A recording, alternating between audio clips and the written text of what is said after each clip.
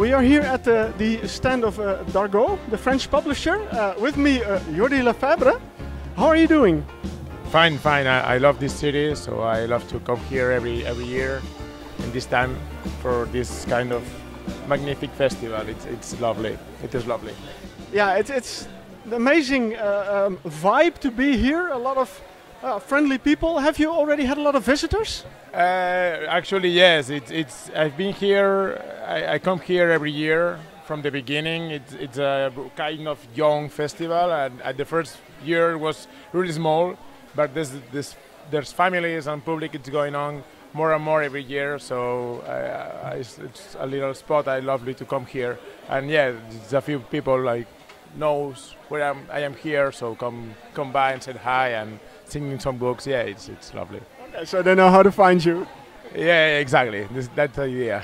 Okay, so you actually seen the festival grow over the years. Yeah, exactly. And it's lovely. And actually, I think it's still growing up because next year it's gonna be somewhere else, like in a bigger space. So that's life. It's always evolution. That's very nice. Now, the main reason why we are here is because I was really interested in having a chat with you because, well, a long time ago, I read this book.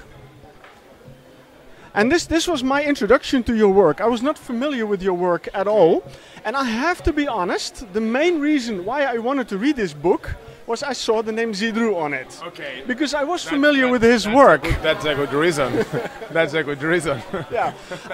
Now, I did a little research and I saw that this is not the only comic book series you made with Zidrou. You made quite a few. Yeah, quite a few, exactly. It's been years. It's been years working with him, actually, yeah. How did you start working together? Well, at that point, it's been 10 years already working with him. We met at Spain. I'm from Barcelona, and he's living in the south of Spain. At that time, he was looking for new artists, and I was looking for a screenwriter. So we met like a casual meeting from professionals, and eventually, there's some interest we had together, so we started to work together.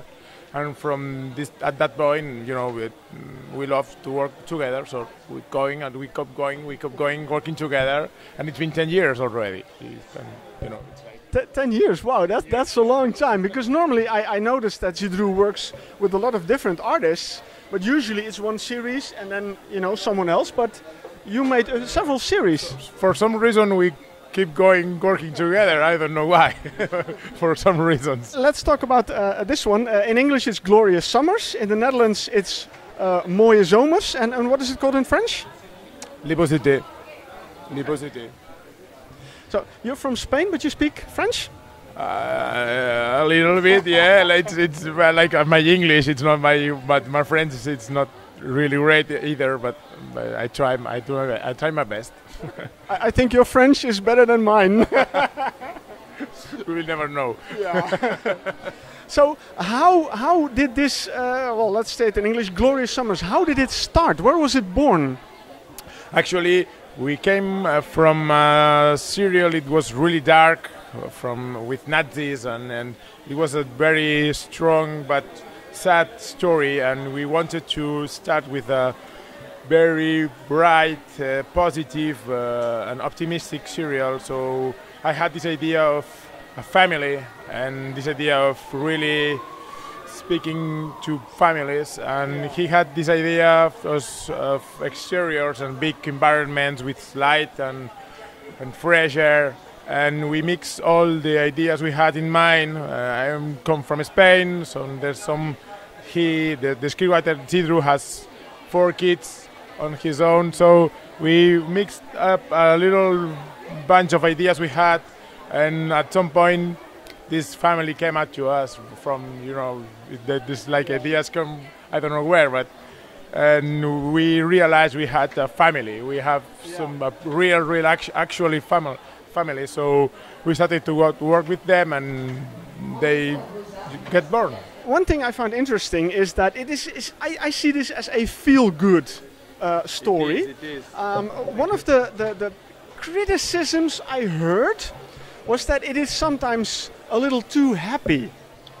but we don't try to be realistic. I'm not trying to be realistic when I draw, and we are not trying to be realistic when we write the stories. You know, if you want real life, go to actual life. You know, we try to push some kind of feelings and push some to focus on positive things in life. Yeah, we try to do that because we try to, like a little medicine a doctor give you to be happy, we try to give little medicines to smile.